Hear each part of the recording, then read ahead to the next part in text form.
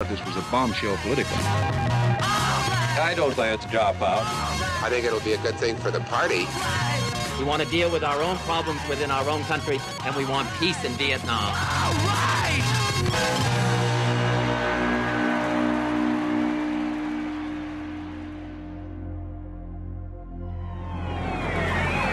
Those who got out of hand the other day Chaos has just broken out downtown.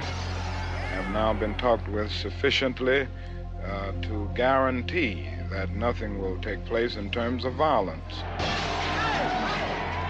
I feel that we can still have a nonviolent demonstration and that we will have a nonviolent demonstration here in Memphis. The important thing is that we are not going to be stopped by mace, injunctions, or any other methods the city plans to use, and I think they're making a grave mistake because this will bring much more support to the movement. There had been violence the last time he marched. So King comes back to Memphis to prove that he can lead a peaceful demonstration. We feel that this is something we have to do. The nation needs it, the movement needs it. Above all, the poor people of our country need a dramatic movement. There is a noticeable change in the mood in Memphis. People are concerned, and King gives a speech to galvanize his supporters. All we say to America is be true to what you said on paper. There's an injunction against marching, but King is very, very defiant in that speech. He's saying they're still gonna march. Somewhere I read of the freedom of assembly. Somewhere I read of the freedom of speech. Somewhere I read that the greatness of America is the right to protest for rights.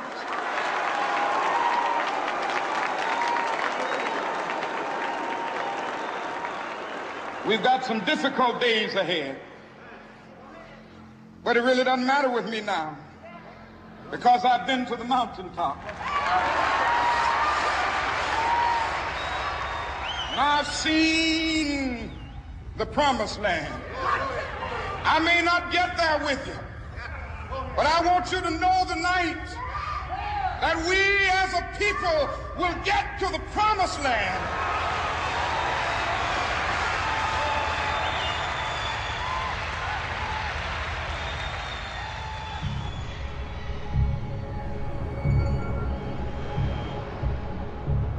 The next day, we had breakfast that morning, all of us sit together. We were just talking about the next march. Toward the end of the day, Dr. King is out on the balcony, and he sees Jesse down there and James Bevel. All of a sudden, there was a bolt. We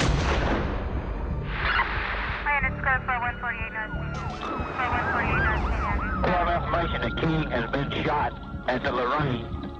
Okay, taxi advising King has been shot, 604. We heard what sounded just like a firecracker, a loud, real loud shot. And when I heard somebody holler, "Oh, Lord." And then I turned around and went back to where he was, and he had fallen backwards. Police put out a bulletin for a young white man who witnesses saw flee immediately after the shooting. God knows this is the most tragic thing that has ever happened in my life.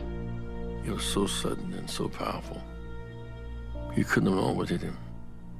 I remember Reverend Abernathy saying, back up, my dearest friend has been shot. So I got up and went to the phone and called Mrs. King. I said, Mrs. King, Dr. King, I think has been shot in the shoulder, I think. I couldn't say what I saw. His wife was notified in Atlanta tonight, told only that he had been shot in the shoulder to spare her any further concern and alarm as she flew back to Memphis. Whether she has arrived there or not, we have not been advised. Do they know about Martin Luther King? That is the night that Robert Kennedy gave what is one of the more remarkable speeches any politician has ever given. Ladies and gentlemen, I have some very sad news for all of you, and I think for all of our fellow citizens and people who love peace all over the world. And that is that Martin Luther King was shot and was killed tonight in Memphis.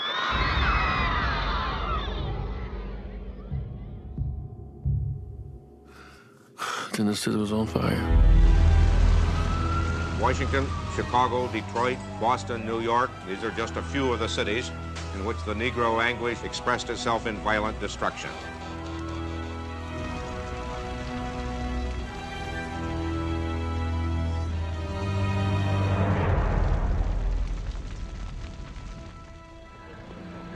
Take my hand,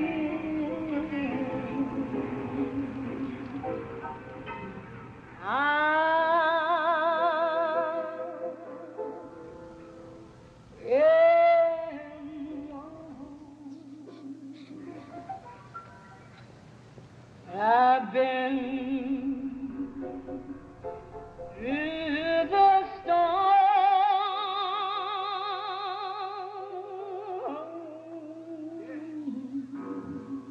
Lord,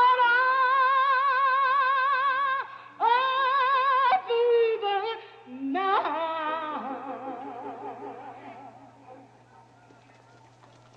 I want you to leave me on.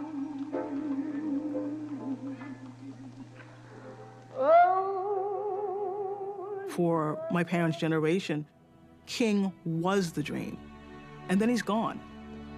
They were mourning the loss of the man, but also what he represented for them and what they hoped he would be able to achieve for their children. We've lost something, and we feel it deeply. We feel it. I don't think Americans should mourn Martin Luther King. I think they should mourn themselves.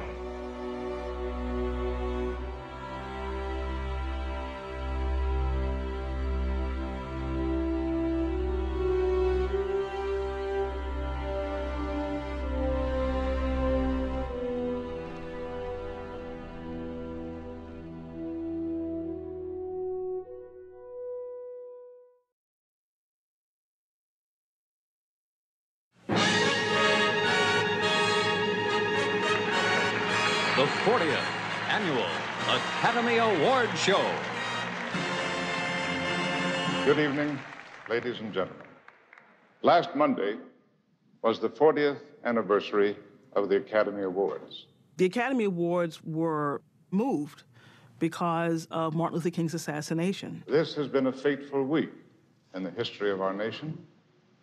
We join with men of goodwill everywhere in paying our profound respects to the memory of Dr. Martin Luther King, Jr. It was his work that brought about the increasing awareness of all men that we must unite in compassion in order to survive.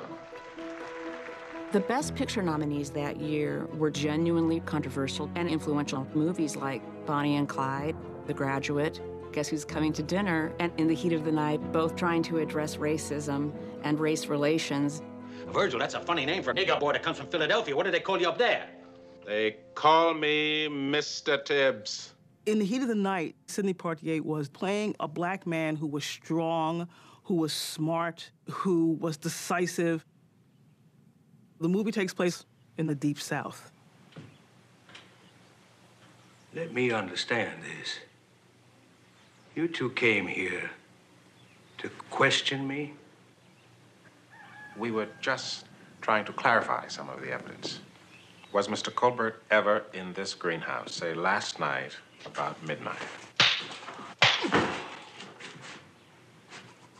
This is 1968. You don't have black men hitting white men in movies and getting away with it and living to tell the tale anyway. And he does. There was a time when I could have had you shot.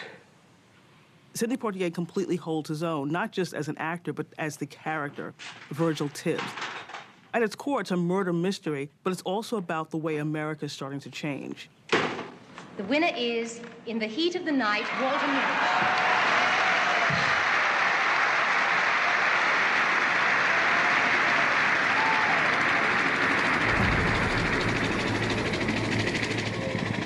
In South Vietnam today, about 20,000 Allied troops are pushing through on the ground to Khe Sanh, the outpost held by 5,000 Marines and now accessible only by air.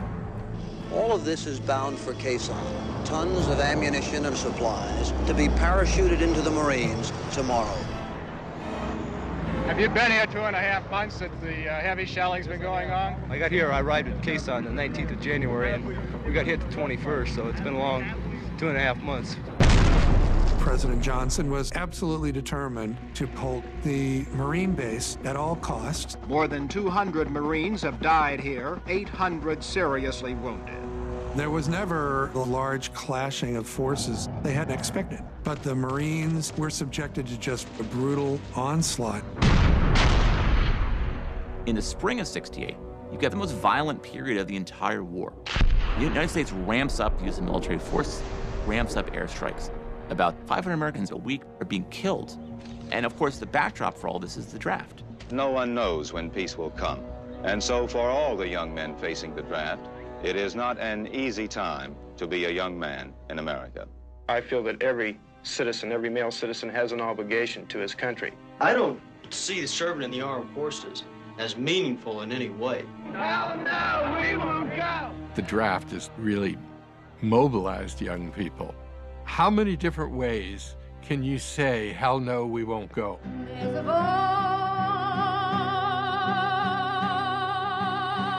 within me say. My name is Chris Brown from Jersey. Michael Dover, New York. Gerald Hutchins, New York City.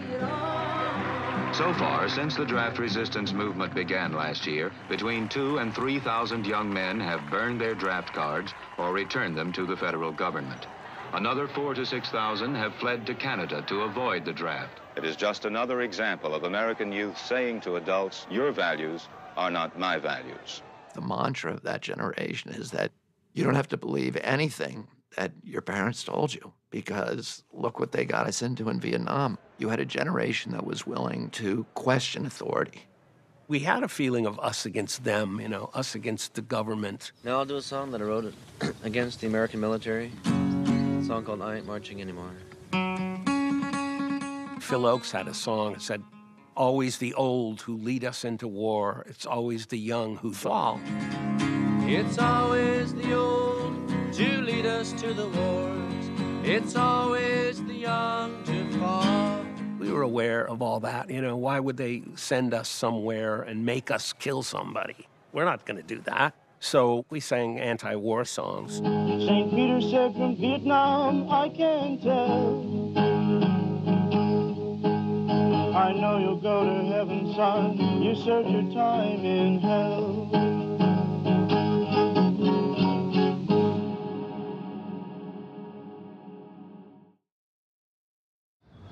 We're messing ourselves up shows in many ways. It shows in the racial hatred in this country. It shows in the fact that at this very moment, 500,000 of our friends and our brothers are killing and dying in a jungle 10,000 miles away. And it shows in those cards we all carry in our pockets. Well, I'm finished. I'm a free man today. By 1968, colleges were kind of the frontline place where much of the protest of this period plays out. You saw the creation of SDS, Students for a Democratic Society, which organized activists college campus by college campus.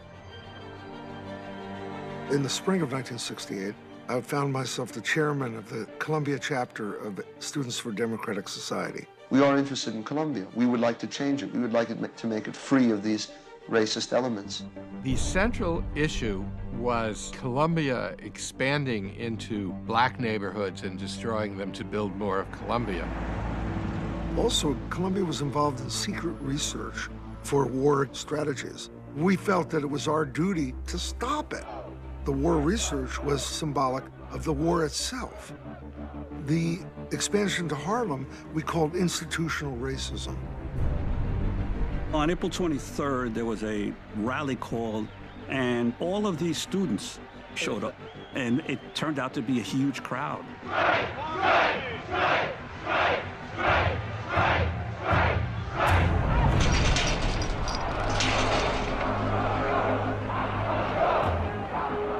We became kind of like a spontaneous mob, and we wound up occupying the main classroom building. At Columbia University, students barricade themselves into university buildings. Their leader is a 20-year-old ex-Boy Scout. This is the politics of confrontation. And one way we keep going is by building this strike. The task was to keep topping yourself, to keep taking more and more risk. The student demands no more secret military research, no more construction on land in Harlem, and no punishment for occupying the buildings. People slept in sleeping bags, they slept on the floor, and we were constantly brought supplies and tossed them up to the windows. Within a couple of days, we were occupying 5 buildings. Nobody could go to classes. We hope very much that some settlement can be worked out which will not require us calling on police assistance. Grayson Kirk was the president of the university. He was a conservative guy who was under enormous pressure, and he wanted to end this thing, wanted to bring back order. Okay, people, keep cool. There are cops berating this crowd here. None of us will begin any violence. So if there's any violence, it will be because of the police.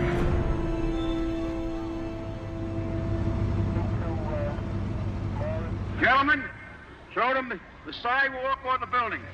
President Grayson Kirk makes what he calls a painful decision and invites in the police. The police came in on some kind of rampage.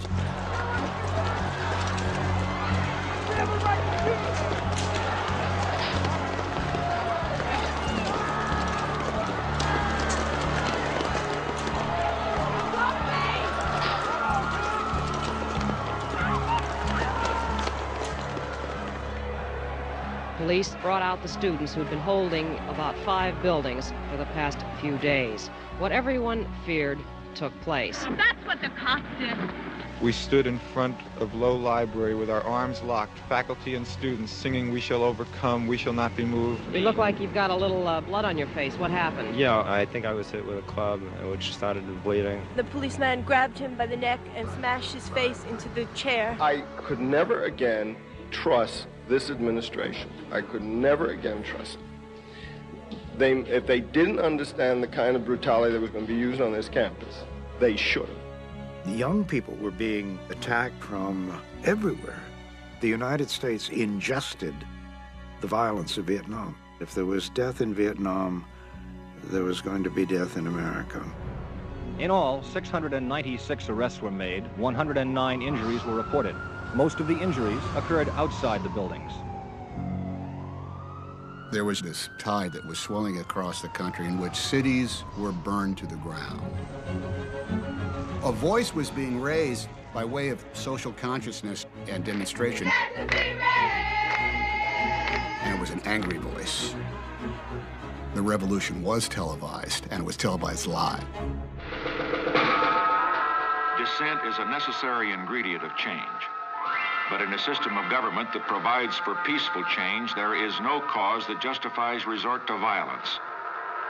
Let us recognize that the first civil right of every American is to be free from domestic violence. So I pledge to you, we shall have order in the United States. In 1968, Richard Nixon comes up with the phrase, the silent center. There are millions of people who do not demonstrate, who do not picket or protest loudly. This is the unspoken voice of America. This is the silent center. What that referred to was how the media was holding up these young student insurgents as the paragons of morality. And Richard Nixon understood, as no one else did, that made the people who were working hard and playing by the rules behind their white picket fences feel silenced. The message was extremely effective.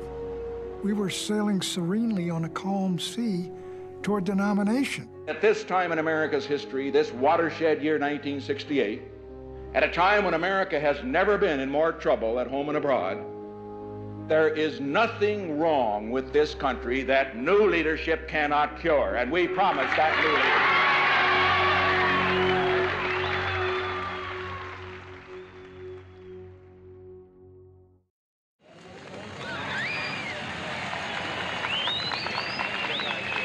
This very large crowd of students has come to greet Senator McCarthy at South Bend, Indiana.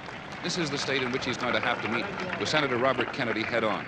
McCarthy has proven himself as the genuine voice of the anti-war movement. So Robert Kennedy has to demonstrate how he could be superior, not simply an alternative to Eugene McCarthy. You may recall, at least I do, you may not, but in those early days there was general regret that someone better than I had not offered himself, and McCarthy and Bobby Kennedy were not pals. McCarthy had a rather biting wit. I had some of the same regrets, I suppose. I didn't know who the other man was, but I hoped that there was someone better. I couldn't name him right offhand at the time, but... My father didn't like McCarthy. He thought McCarthy was effete. He couldn't picture McCarthy at a Cuban Missile Crisis. Eugene McCarthy was basically a one-issue candidate. He was a peace candidate, but Kennedy had a broader vision in terms of what's happening in the cities, what's happening around race, and the issues of poverty. We want Kennedy! We want Kennedy! We cannot separate ourselves, no matter where we live, from the problems and the troubles and the difficulties that face the whole of the United States. Ladies and gentlemen, the Vice President and the next President of the United States, Hubert H. Humphrey. I shall seek the nomination of the Democratic Party.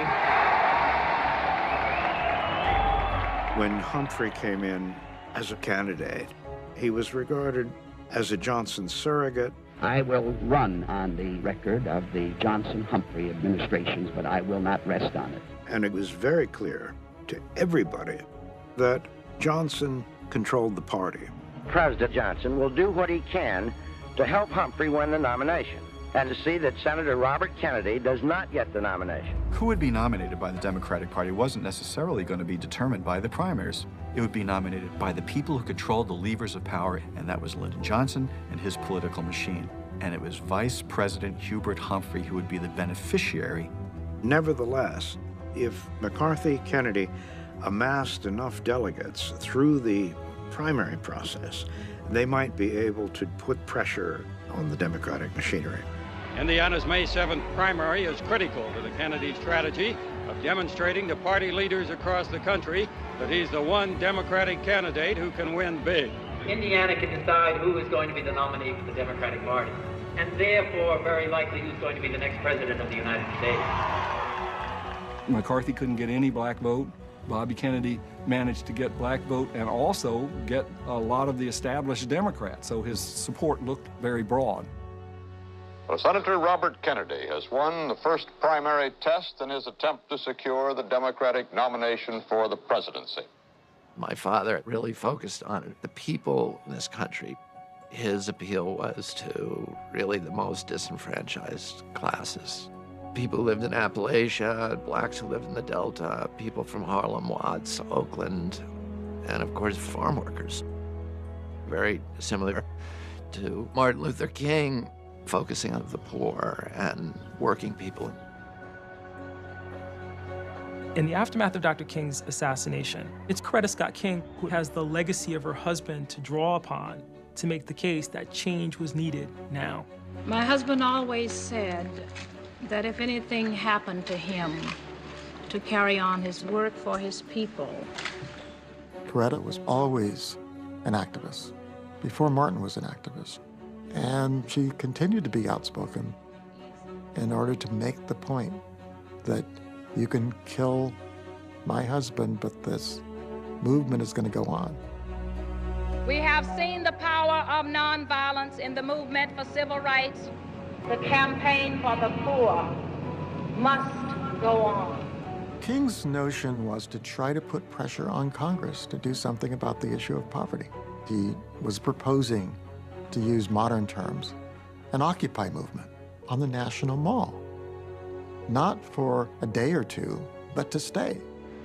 I declare this to be the site of our new city, Resurrection City, USA. As Dr. King had dreamed, they built a shanty town to expose a nation's shame. They call it Resurrection City, and it sits on the lawn beside the reflecting pool at the Lincoln Memorial. We come here for one purpose, and we don't intend to leave here until we conquer what we came for. This is a CBS News special report. Peace talks in Paris. The very first step. The very first step did begin today in Paris. It was about as small as it could be. All of the problems attendant to a meeting of sovereign enemies were present. Who sits where? What language do you talk in? What do you agree to argue about?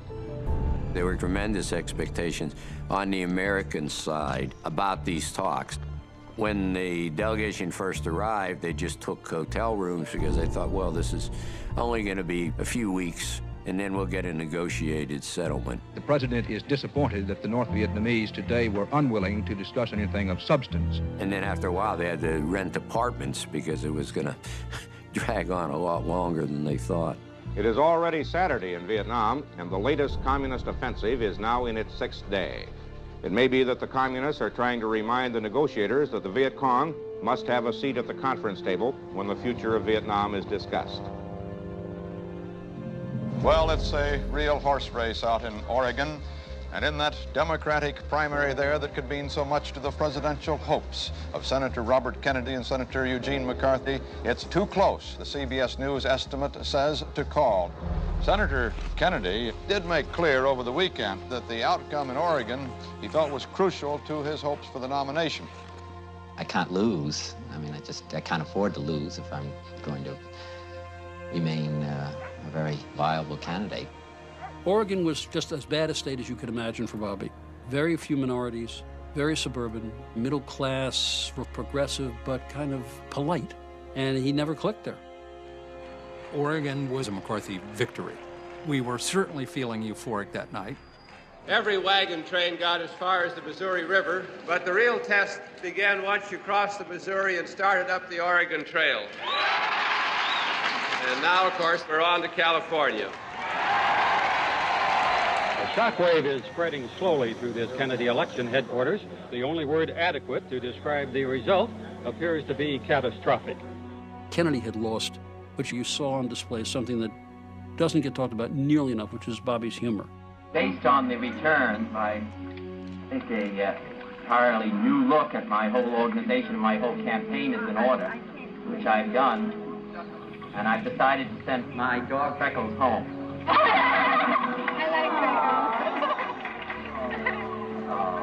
I haven't really. He's coming with me. The Oregon primary was the first time a Kennedy has ever lost an election. Bobby Kennedy knew he had to go into California and he had to win.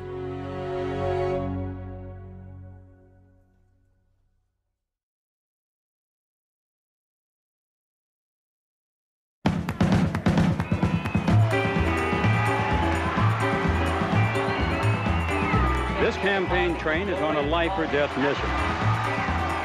Robert Kennedy's fate as a presidential candidate now hangs on the outcome of the California primary. As crowds have been good this Memorial Day in the sun-drenched San Joaquin Valley.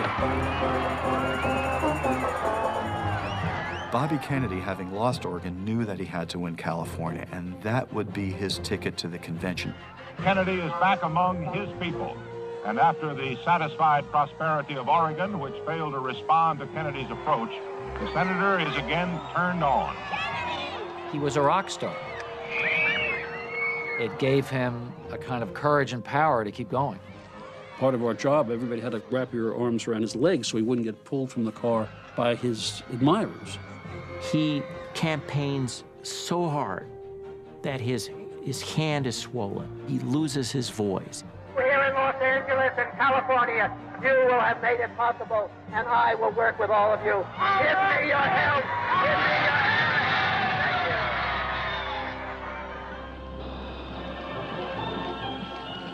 Thank you. ABC News presents Race to the White House. Complete coverage of the presidential election year 1968. Tonight, the California primary, coverage of today's presidential primary in the Golden State. An hour and a half after the polls have closed in California, the biggest primary of them all, a slate of delegates pledged to Senator Eugene McCarthy has established an early lead over a slate of delegates pledged to Senator Robert Kennedy. On the last day, the early returns were not good. Bobby kind of sat nervous like a little boy, worrying That doesn't mean anything. 49 to 38. That doesn't mean anything. Los Angeles won't be counted until 10 o'clock. Why has he got 49% and I got 38%? Probably Hillsborough. But the returns got better, and Bobby was reassured that he at least had a fighting chance. With almost a quarter of the precincts having reported in now, Kennedy does lead with 44% of the votes. Whoever gets a plurality gets all of California's delegates. If Gene McCarthy loses, what happens to your political life? Well, if Gene McCarthy loses, I guess I'll have to vote for Kennedy. Final totals will be Kennedy 48%, Senator McCarthy 41%.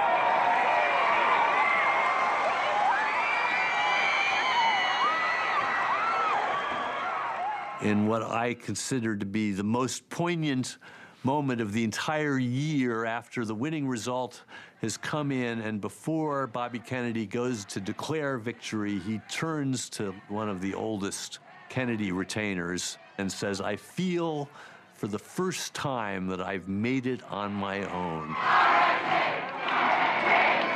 I feel that I'm finally out of the shadow of my brother."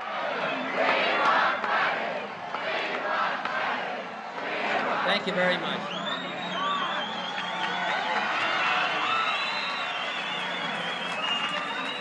I want to express my gratitude to my dog Freckles, who's been maligned. As Franklin Roosevelt said, I don't care what they say about me, but when they start to attack my dog.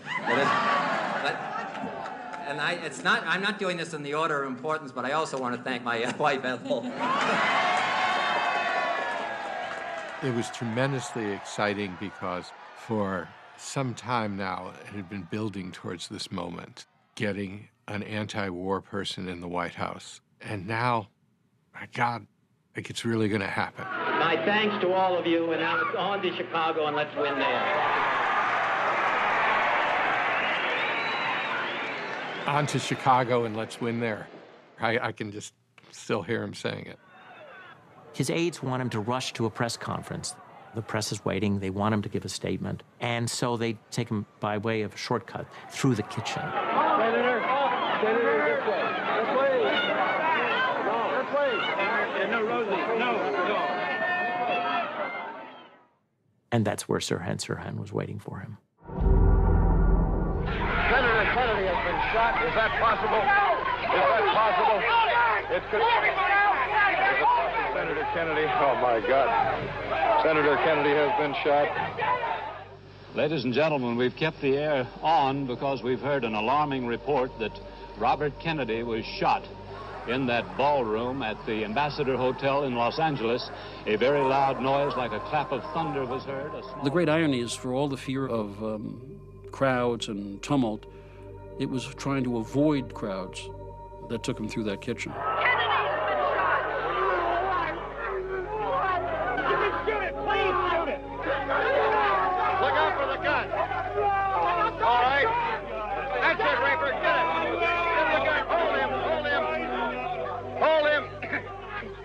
We don't want another Oswald. Everybody, please stay back. Please stay back. We need a doctor here. Is there a doctor in the house? Please, it's very important. We need a doctor. Would you please? Is there a doctor? Please leave the room. Would you please leave the room? We cannot get medical aid to the senator. Now, would you please proceed to the exits? There's more doctors in the house. Ladies and gentlemen, After he's shot, he says to Ethel, "How bad is it?" And then he says to the ambulance attendant who comes in, please don't lift me." And those are his last words before he goes into a coma. There was very much the sentiment, how much is too much to take?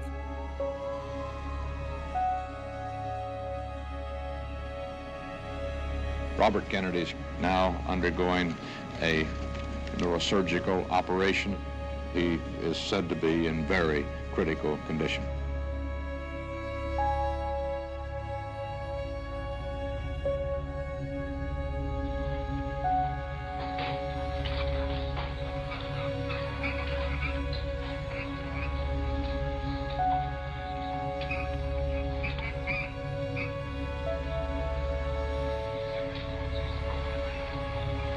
Senator Robert Francis Kennedy died at 1:44 a.m. today, June 6, 1968.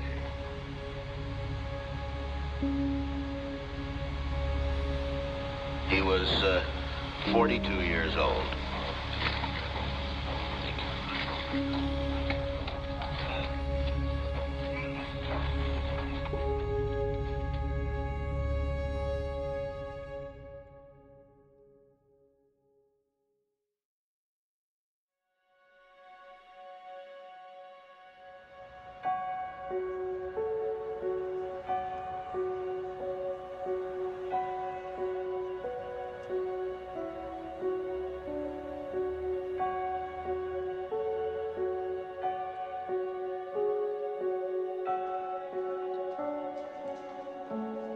This was really the death of hope, a loss of belief in the entire system.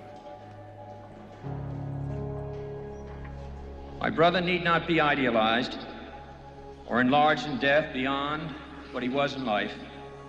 To be remembered simply as a good and decent man who saw wrong and tried to right it, saw suffering and tried to heal it, saw war and tried to stop it. Those of us who loved him and who take him to his rest today pray that what he was to us, what he wished for others, will someday come to pass for all the world.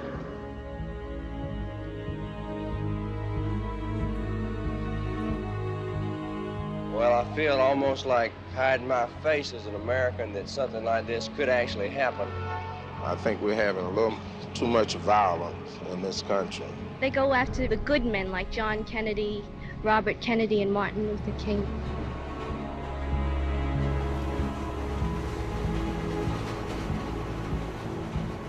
Like Lincoln, long before Bobby Kennedy's body was taken in a train. It was a hot, humid, awful day, and the country mourned. They turned out all along those old Pennsylvania Railroad tracks between New York and Washington as that funeral train slowly made its way down to Arlington Cemetery.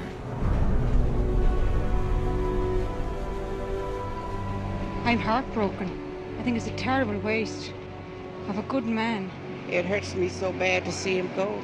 He stood for everybody, him and his brother, and what they tried to accomplish is just a shame how they just shot him down.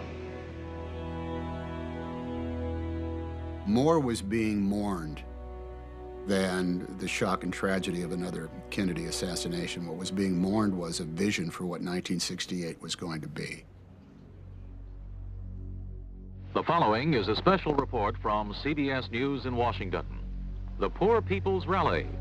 For the past 6 weeks, Resurrection City has hung on through unprecedented rainfall and a dwindling population. The Poor People's Campaign built Resurrection City to finally address racial and economic injustice in the United States, but ends up a tragic disappointment. It's one of the rainiest months in the nation's capital. They are living under deplorable conditions. Many of the poor who came see their high hopes trickle away in disillusionment. The campaign is at a virtual standstill. There appears to be a kind of insensitivity to our demands on the part of the congressman. They were completely taken aback by the response of legislators, many of whom were not moved by the spectacle. There's negotiations for them to leave peacefully. They say no, they're gonna continue.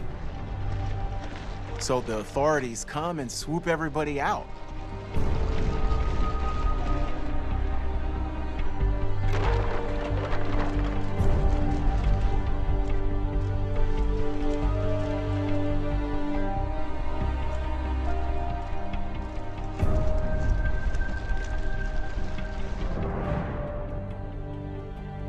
Poor people like myself and other poor people, they can't get no kind of help from nobody. Look at Mr. Kennedy. Look at King. He was trying to only help the poor. He died. Kennedy was going to help the poor, and they didn't give him a chance to kill him. But it's one thing they forgot. King had dreams. They killed the dreamer, but they couldn't kill his dream.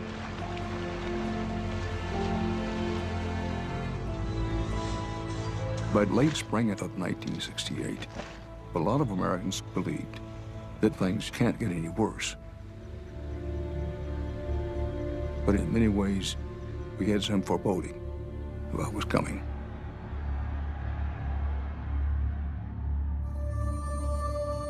Attention will come to order. Did we come all this way for this? George Wallace's audiences growing both in size and in emotional outbursts. Political pigs, your days are numbered. There's real advantages in being an underdog. Troops arriving in Chicago in substantial numbers. Police all over the place. There's a really big fray going on in here. This is the mood of this convention on the floor. Thousands of young people are being beaten in the streets of Chicago.